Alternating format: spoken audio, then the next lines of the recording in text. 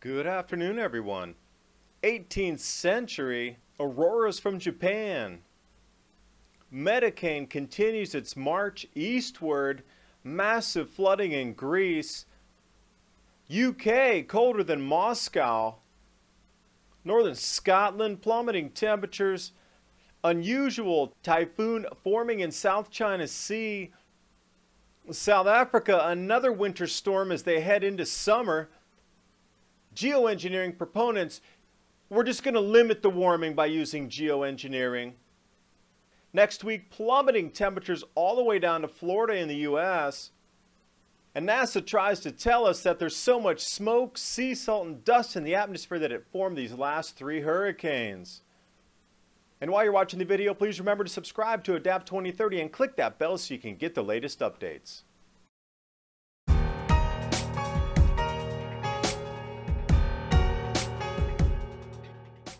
Talking about the ever-changing climate on our planet.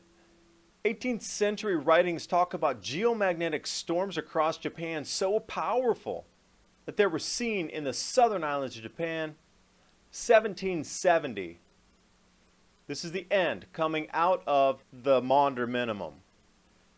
And we know well that descending into and coming out of these grand solar minimums, there's an increase in volcanism, earthquakes, and effects from the sun, CMEs. This is a direct result. They've actually cataloged it. And when I talk about our atmosphere changing due to the grand solar minimum, these are the effects you're going to be looking for. There are so many things happening right now that if you're looking for CO2 induced effects, you're looking in the wrong direction. You need to be looking at the grand solar minimum to explain everything that's happening right now. The Metacane in the Mediterranean Sea still marching eastward, dumping record snows over Italy, massive floods over Greece. Satellite image for you here. Although it's dissipating, the amount of water that is dropping out of the atmosphere, termed an atmospheric compression event, continues through Greece. And for the naysayers saying, oh, in England and the UK it's so warm these days, it's, oh, I'm wearing shorts outside. Yeah, you're wearing shorts outside. Frosty morning, temperatures below Moscow temperatures overnight. Images for you here from northern Scotland. That snow is going to continue southward. Although Scotland is the first to be hit with this snow and ice, hang loose. The rest of the UK, you're going to be pummeled as well over the next 2 days.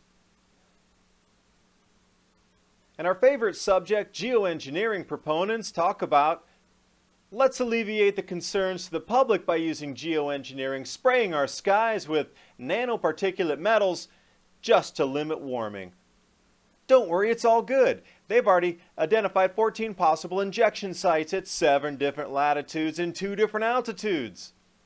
And eat your breakfast cereal with this. It's all good. Keep paying your taxes. We're just going to save the environment. We're going to spray the skies. So you have to wonder if some of these things that we're also seeing here, in addition to the grand solar minimum and the stratospheric aerosol geoengineering, second layer, cosmic radiation management, isn't also having some effect in our jet streams. Case in point, another winter storm. We just saw one last week in Australia, dumping snow a few weeks before summer officially starts. Now we have a second massive winter storm rolling over South Africa weeks before summer begins. It's just really interesting how all these things are dovetailing at the same time. Jumping over to Asia, out of season typhoon, and it's really far south. Typhoons don't normally form this far south even during typhoon season. That is so far south, that's down near Cambodia. It just normally does not form. Unusually rare in November, but unusually southern location for it to form. And then here comes NASA trying to tell us the worst 3 hurricanes this season are all due to smoke, sea salt, and dust in the atmosphere. They never mention going back into the 1980s, going back into the 1930s to look at the hurricanes that formed then in a cyclical pattern. David Dilley does a great job tracking down the cycles in hurricane formation. But anyway, incredible graphics here, regardless of the take that NASA has on our influence on the environment. Jumping over to the U.S., long-term forecast coming out for next week. Look how far south that cold is going to dip, right into Florida. And again, talking about the same time frames that I showed you with the aurora in Japan, the Native American Indians, the Seminole Indians, called it the Great White Rain. They talked about when it snowed in the Everglades in Florida, and you just have to ask yourself, is there any correlation going into the grand solar minimum with this intensification of cold over the Florida Panhandle, down in through Georgia, South Carolina, Tennessee? And a blast from the past. Since we were talking about the past, I wanted to bring back to Idaho because another subscriber sent me, this is the second time this week I've received the same link from the January 26th article talking about massive snows collapsing buildings in Idaho. Same areas are receiving massive snows again. Same areas have received massive snows early this year, and I think that's the reason they passed it on. Thanks for watching. Hope you got something out of the video. I've been picking up on these news feeds and following these types of stories for years. This week is an incredibly strange week in our atmosphere. I just can't describe it to you, but something has just shifted.